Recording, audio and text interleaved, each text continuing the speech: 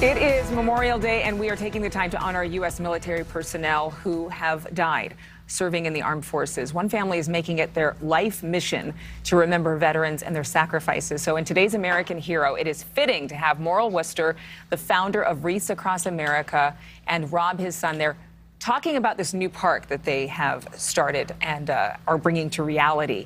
They have a goal to place wreaths on all tombstones in American cemeteries in the United States, those cemeteries for veterans.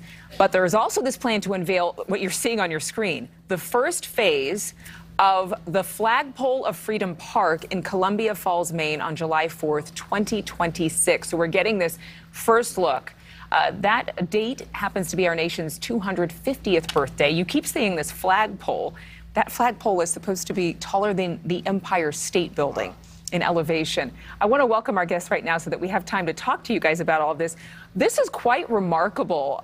Neither of you are veterans yourselves. Morrill, I'm going to start with you. Why is this so important to your family? First, thanks for having us on here. Yes. I've been involved in Wreaths Across America for a long, long time. I'm the founder. And, I've been involved in veteran causes for actually 30 years now. So, this is just an extension of that.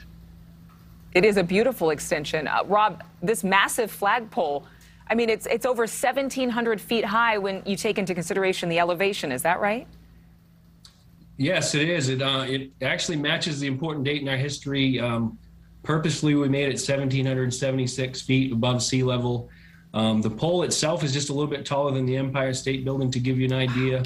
And it will fly the largest American flag ever to be flown. A couple more real exciting things about it. It will be the first flag, actually the last flag that our deployed veterans will see. We're in the flight path on the way to Europe. Wow. As well as the first one that welcomes them back into our country when they return. And the flag is tall enough. We're in the eastern part of Maine called Washington County.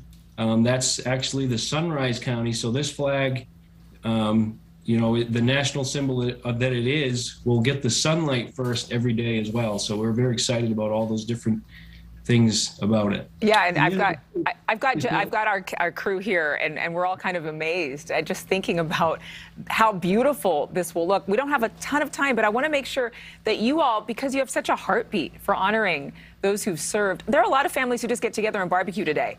What would you say is a good way, until your park is built, to honor our veterans and honor what Memorial Day really means?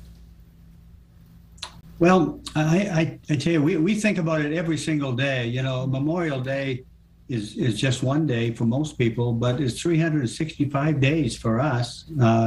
We never stop between Wreaths Across America and working on the park. It's just something that we love to do, and this is just what we do. It's just what we do. Rob, we have 30 seconds left. I know this is going to be a destination. You'll have restaurants and hotels around there. Anything that we should look forward to next before the park opens in, 2026? There's lots of different things we're doing. I think it's important is that there's so many more parts to this than just the flagpole. If you get a chance, please go to our website, flagpoleoffreedom.com. There's a memorial side that honors every single veteran in the history of our country. Perfect. All 24 million. And get on the website. We ran out of time. Thank you, guys. Thank you, Morrill. Thank you, Rob.